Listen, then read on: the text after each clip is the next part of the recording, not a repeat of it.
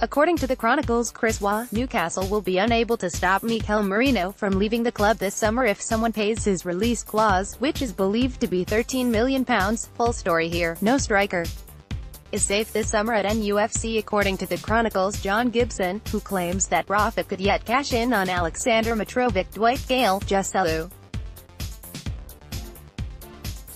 According to the Mirror, Aleksandar Mitrovic is now adamant that there's already an agreement for him to join Fulham this summer, despite Newcastle being yet to receive an acceptable offer for the striker. Full story here. Rafa Benitez is pushing to sign Chelsea's Ruben Loftus-Cheek on loan, according to the Chronicle. However, it appears we'll face stiff competition from Everton and Crystal Palace for the England international midfielder. Full story here. According to Marca, Real Sociedad have now won the race to sign Mikel Merino, with the midfielder choosing a move to the Anoeta Stadium, despite interest from several other La Liga sides. Full story here.